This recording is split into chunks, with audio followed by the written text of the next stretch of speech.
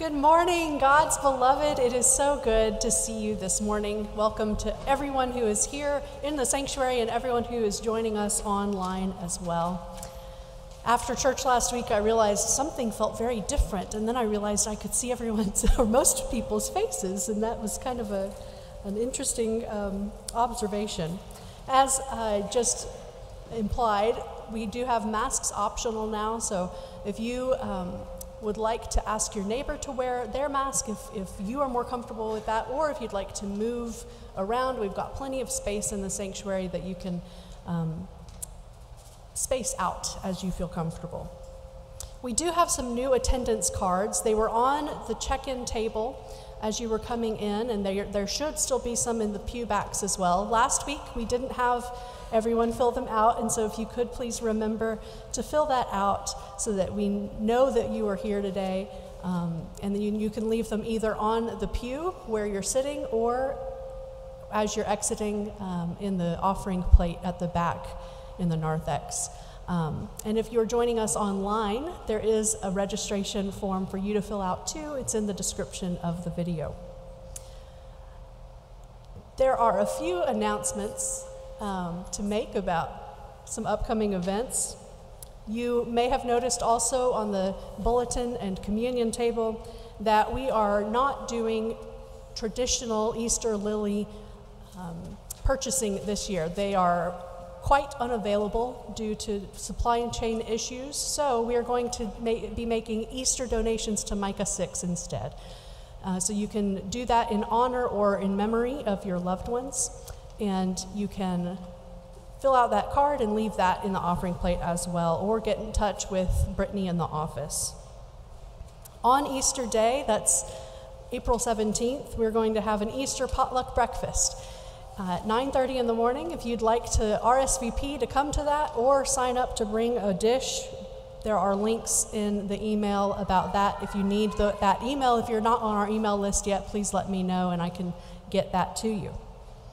We're also collecting donations of Easter eggs, stuffed Easter eggs with candy and whatnot, and the basket that we will be collecting those in is out in the narthex. There's a nice big sign, "Put your eggs here." So we would love to have everyone who's bringing some bring about a dozen, and I think between all of us, we'll be set. There are several neighborhood group gatherings this week, so if you are in one of those groups that are meeting, make sure you watch your email for information. And if you aren't a member of UCC but you'd like to get connected to whichever neighborhood group is yours, please let me know and we will make that happen.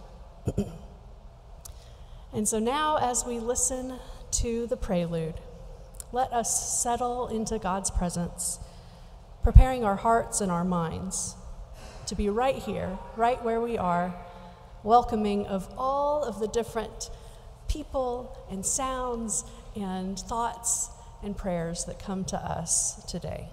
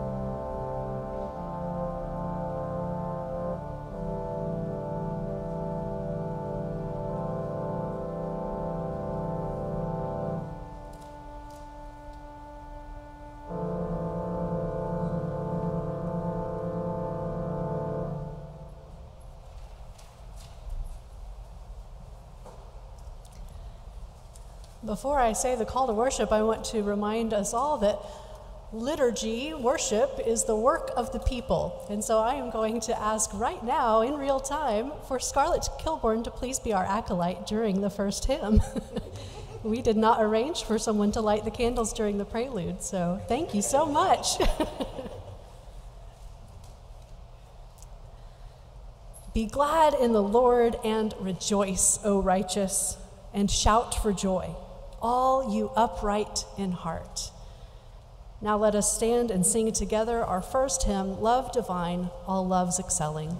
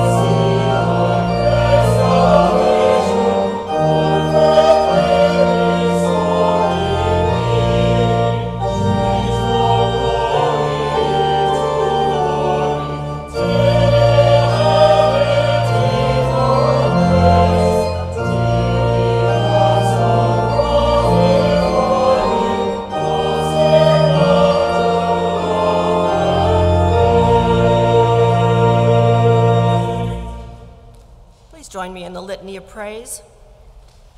Merciful God, you welcome us back to you again and again. You are slow to anger and abounding in steadfast love. When we stray from you or resent others, you forgive us. You are slow to anger and abounding in steadfast love.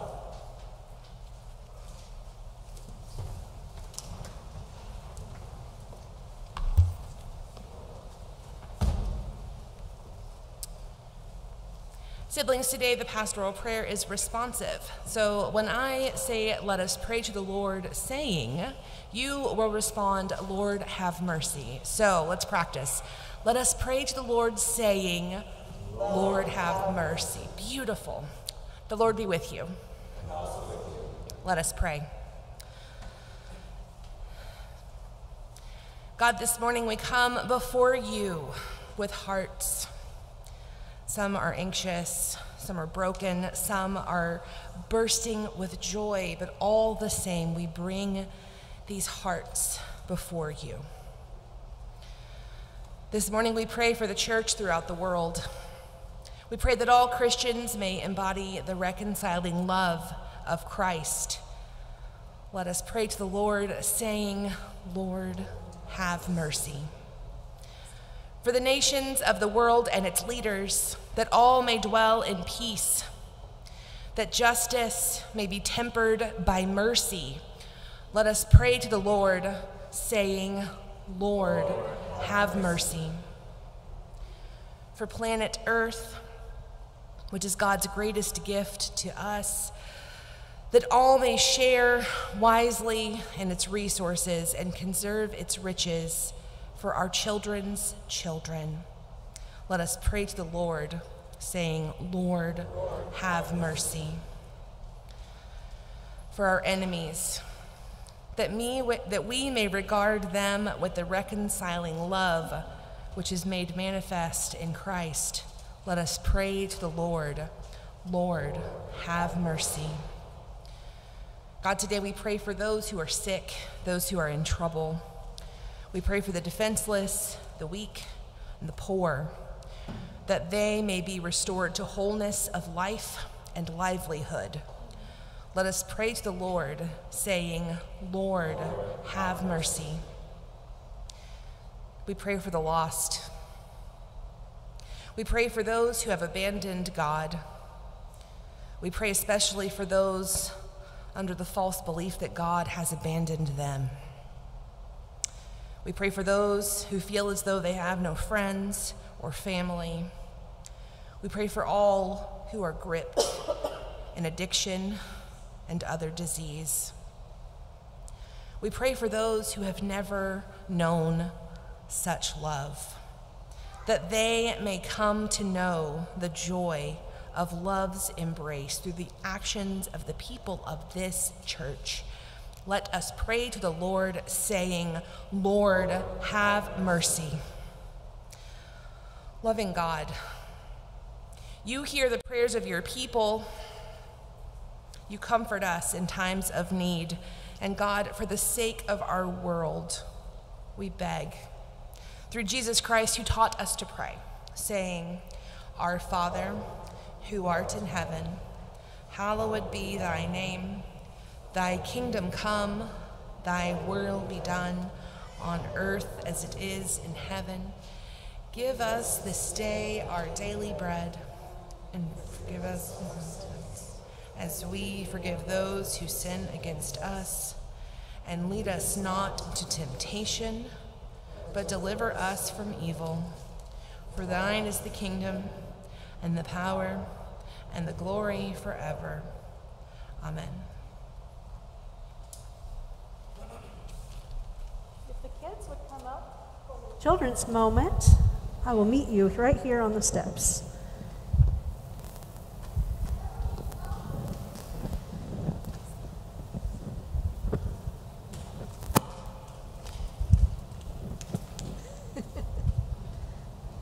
Hi, Ryan.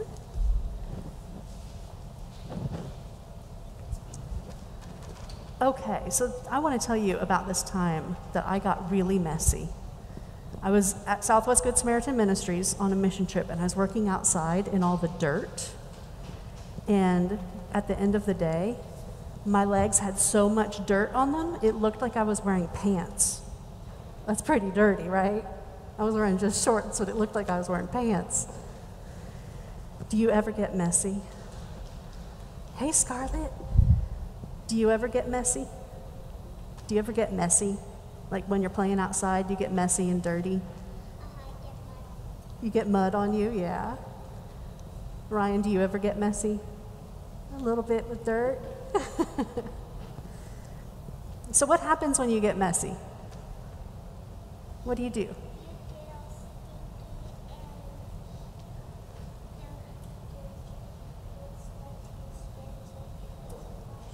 Oh, that's right. You get stinky and the dirt gets stuck to your skin, so you have to wash it off.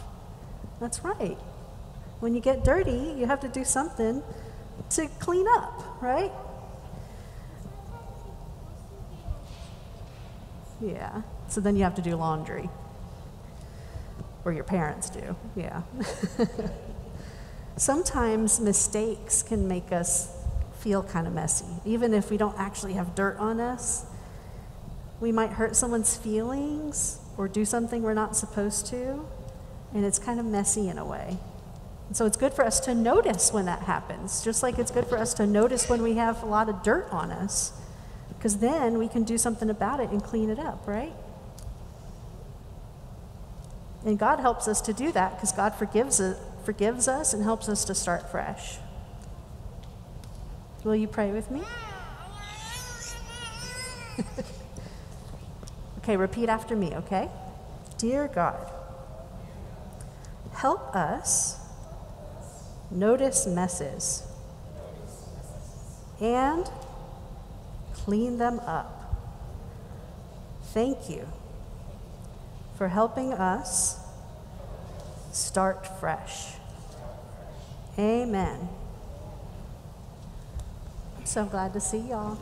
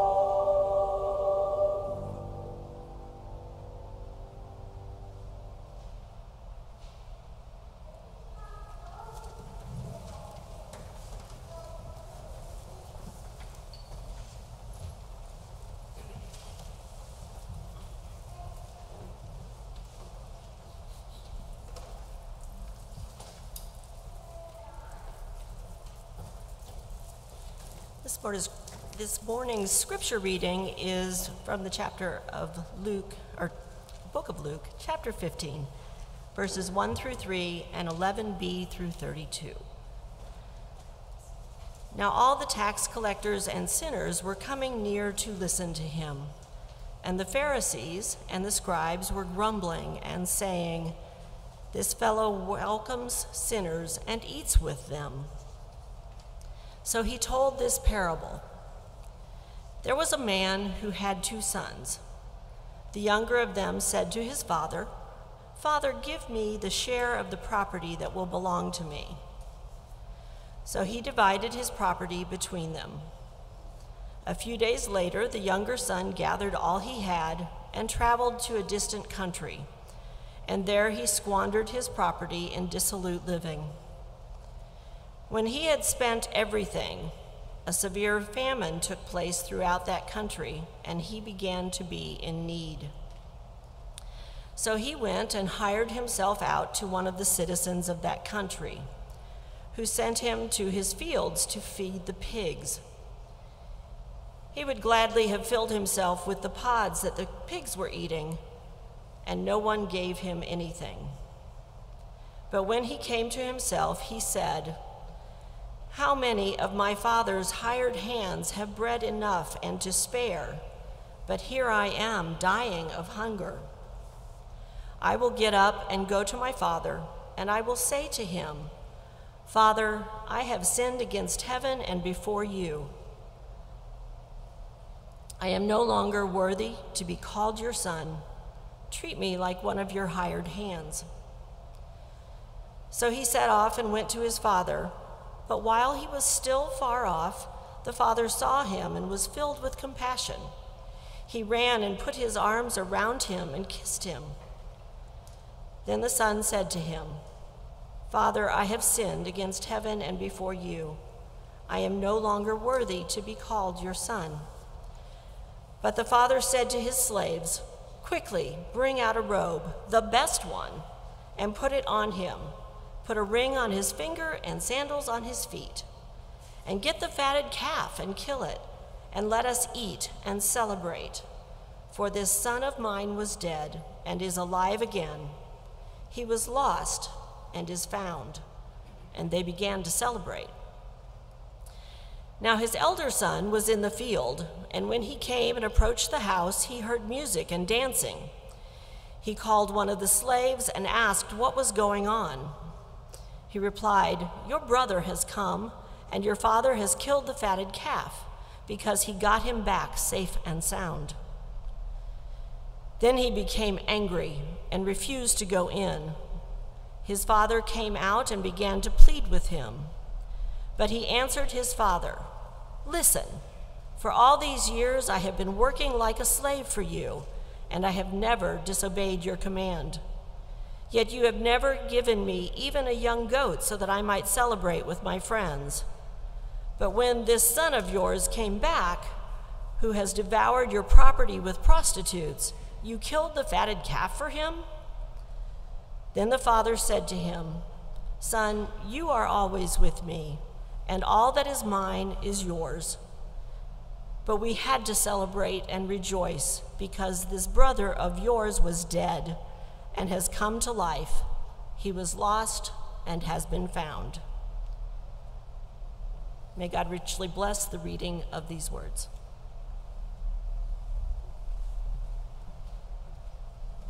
Will you pray with me? Holy God, pour out your Spirit on us this day, that we will hear the word that you have for us. In Jesus' name we pray. Amen. As many of you know, this season of Lent, we have been exploring and practicing a variety of spiritual disciplines. The word discipline can have sort of a negative connotation at times, but that is not the case with this. With spiritual disciplines, these are opportunities to open ourselves up to deeper connection with God, and then deeper connection to ourselves and deeper connection to our neighbors. So far this season, we have explored fasting, contemplative prayer, last week, Sabbath, and today we look at self-examination. The scripture passage that Suzanne just read so beautifully is so well known, that I wonder how many of us in this sanctuary kind of started tuning out. We know this story like the back of our hands.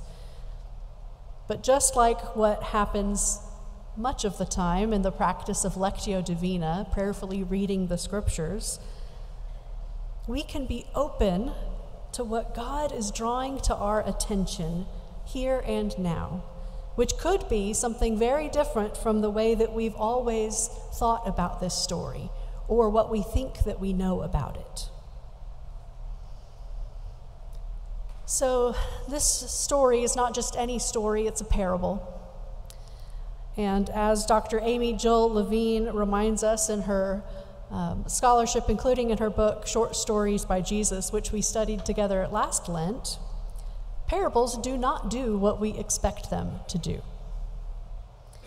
She cautions against allegorizing, so where we would assign different roles to the characters, where the younger son represents the repentant Christian, and the older son represents the Pharisee or the Jewish people, and the father is God. She says, no, don't do that. It can take away from other deeper meanings of the story. So we've got this younger son who does not necessarily represent the repentant Christian, and he's foolish for asking for his inheritance early and leaving. There's foolishness in that, but not necessarily sin yet. But then he goes off and he squanders what he has. He is self-indulgent. And then he's living with the consequences. And then we hear in the scripture that he came to himself, or in some translations, coming to himself. And that's when he realizes what he has done and what he could do to get back on the right track. Some hear this part as the younger son being contrite. He's realized what his mistakes have been, and he is going to go set them right.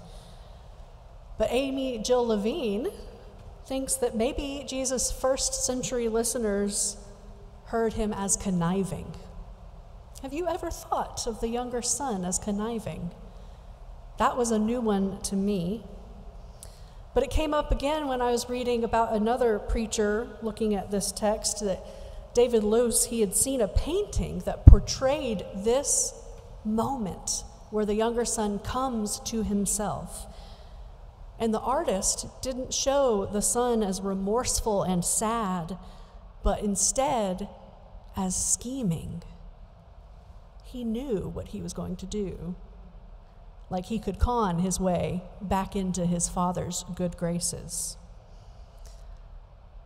Amy Jill Levine again points out that when he says, "I have sinned against heaven and before you," that's an echo of Pharaoh's empty words in Exodus to stop the plagues. She says, the prodigal is no more repentant. He has no more change of heart than the Egypt's ruler. So let's just sit with that. Jesus' original Jewish audience, hearing this parable, likely didn't see the Father as God, like so many of us modern readers today understand it. But she says that if they did see the Father as God, it wouldn't have been this surprising, world-changing, perspective-altering understanding, because God has loved the wayward since the beginning. And rabbinic literature shows that stories like this often aren't actually about us seeing God's love in a new way. The challenge presented in these stories is about how to get the wayward to return. Jesus says that the younger son, this wayward son, came to himself. And whether or not he was scheming or truly repentant, that was a turning point. He realized that something had to change. So these motives are questionable, but whatever it was that spurred him along, the wayward son did go home, which made it that reconciliation was possible. And it sounds like the father and the older son might also need to come to themselves, to examine what they have done, what mistakes they have made, what ego-centered perspectives might be keeping them from healing and wholeness. The practice of self-examination opens up a process that leads to wholeness and repentance.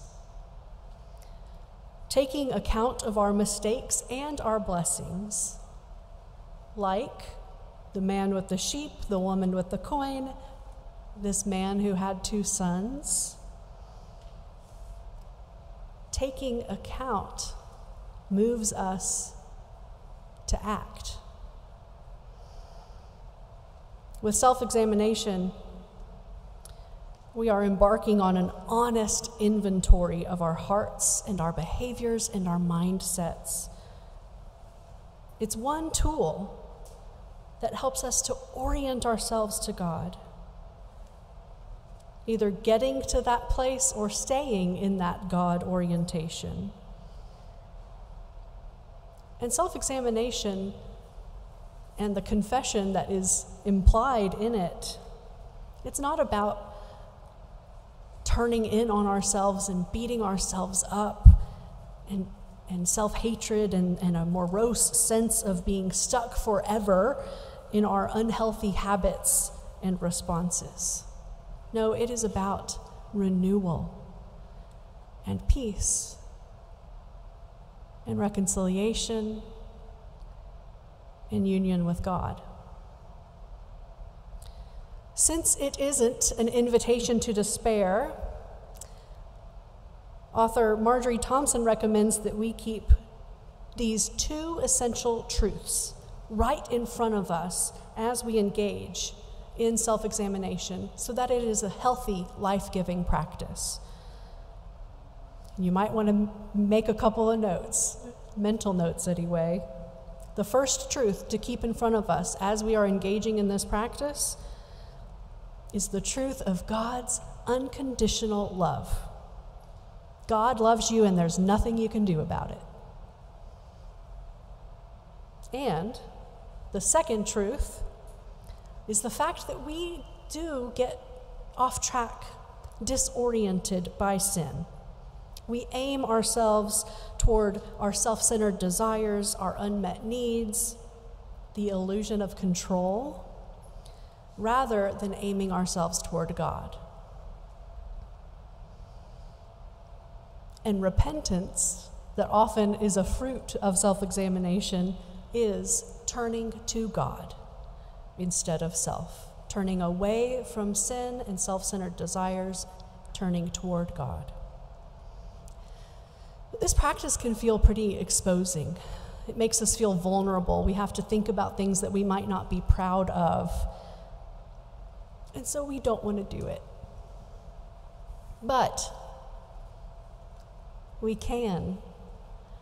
We are enabled, we are freed to do this because of truth number 1, that we are always wrapped up in God's love, and there's nothing at all that we can do to earn it or to lose it.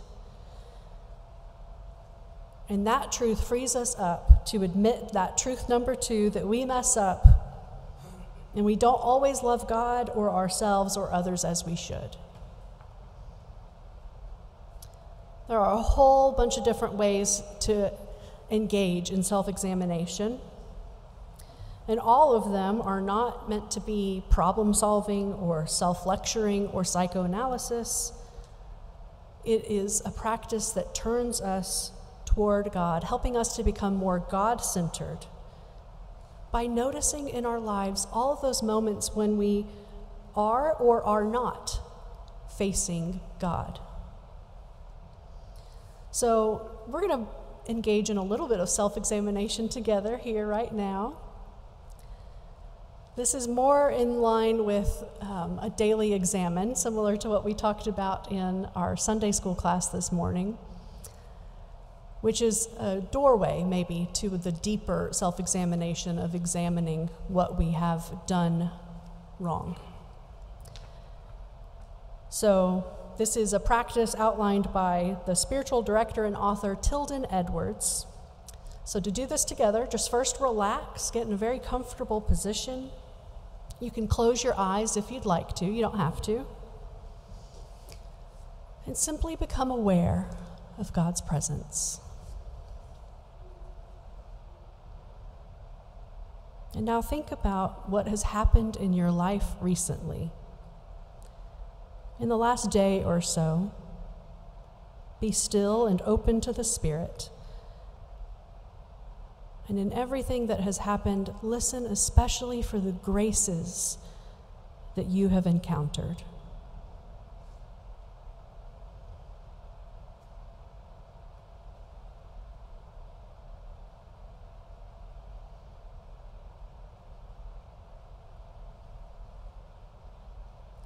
When you notice a gift or a grace, observe the nature of it. How was God present in your life in that moment? As you think of it, let yourself feel and express gratitude to God.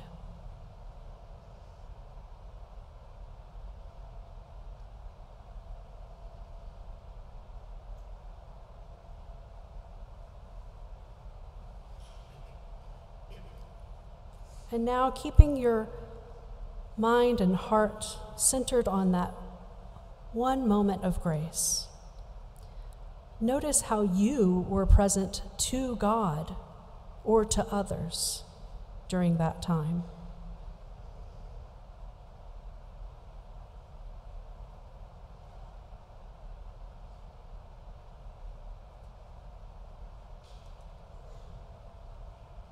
If you become aware that you were not present to God in that moment, if you were unaware of the grace as it was happening, breathe a simple prayer like, "Lord, have mercy."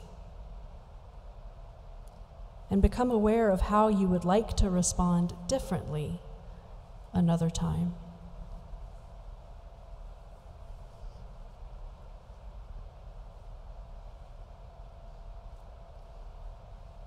If you notice that you were aware of the grace in your midst, simply smile to God in thanksgiving.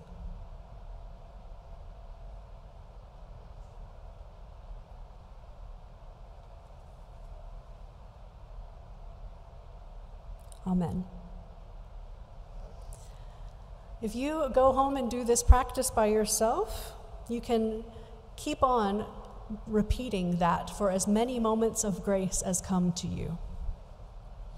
Noticing how God has been with you throughout your day, and noticing your own way of either noticing or missing or resisting God's presence. And you can also do an inquiry with yourself through this practice. Notice, was there anything significant or surprising? Over time, do you notice a pattern of how you are or are not present to God? Whatever it is that pushes us to some sort of self-examination, coming to ourselves, turning our faces to God, even if our motives aren't quite what they should be, even if it's half-hearted or tentative at first, over time, the fruits of this will bear out. You'll notice more self-awareness, especially in relation to God's unconditional love. Living more honestly. You'll notice greater compassion for others and for yourself. Maybe paths of reconciliation will open up that didn't seem to be there before. And just a general sense of being more attuned to what is of God. Maybe the younger son was sincere in his self-examination and repentance. Maybe he wasn't. Maybe the father and the younger son stopped to account for what they had done or had not done to bring about wholeness and joy. Maybe not. Maybe we will come to ourselves honestly and openly most days. Or maybe that feels too tender most of the time. But either way, any way, God's love is unconditional and without end. We need to remind ourselves of that. And so, to do that right now in this moment, I invite you to turn to your neighbor, and if you don't have someone right next to you, you can look across the way and say to each other, God loves you and there's nothing you can do about it. Go.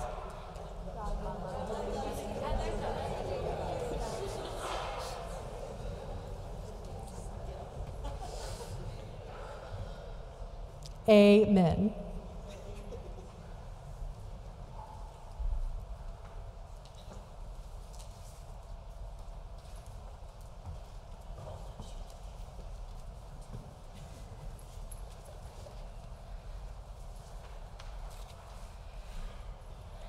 We have heard the words of a very familiar parable. At different times, we often see ourselves as either son. We have received or demanded blessings to which we are not entitled and squandered them in self-indulgent living. We have also looked out from a place of superiority and privilege and have been indignant over lavish dispensing of love and mercy. At this time, as we contemplate how and what we can offer to meet the many needs of our church, our community, and our world, let us strive to be more like the Father who offers grace and radical hospitality to one in need. As we bring our gifts this day, let us do so in humble repentance, gratitude, and recognition that all blessings in our life come as a gift of grace. You can find options and instructions for giving in the back of your bulletin. Please give as you are able.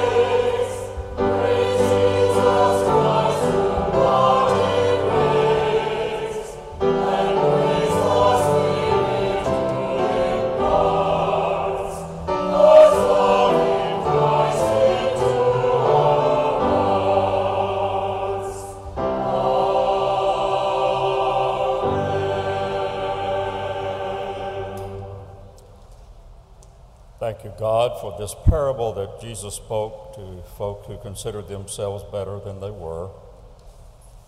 We too need to hear it. Each of us has been like both of the brothers more than once.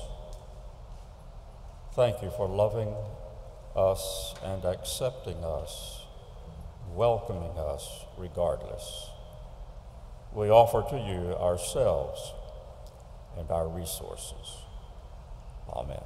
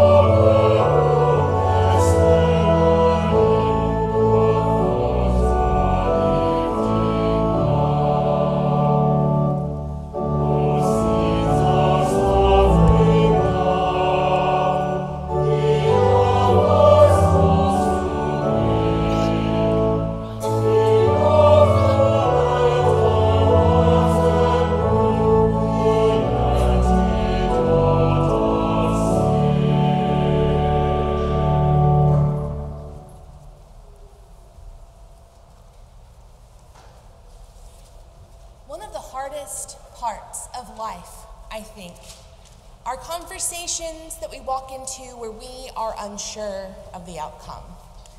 And while we know that should be most conversations, we should not cast assumptions on our siblings. There is one conversation we can always have that we always know which direction it will go. And that is when we come to God in prayer. That is when we come to God seeking forgiveness and reconciliation.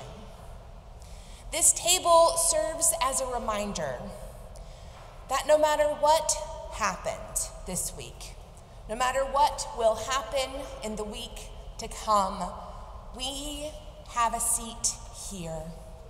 We are welcome to come and to be fed and to be loved beyond measure. Siblings, the Lord Jesus, on the night when he was betrayed, took bread, and when he had given thanks, he broke it, and he said, "This is my body, which is for you. Do this in remembrance of me."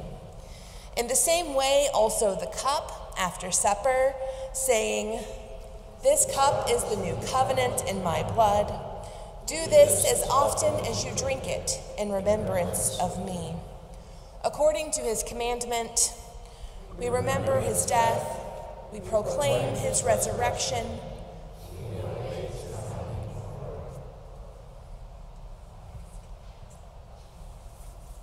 Loving God, as we think of Lent, what we are praying for now is for peace in the world. As we take this bread and cup, let us remember love divine, all loves excelling. In Christ's name we pray. Amen.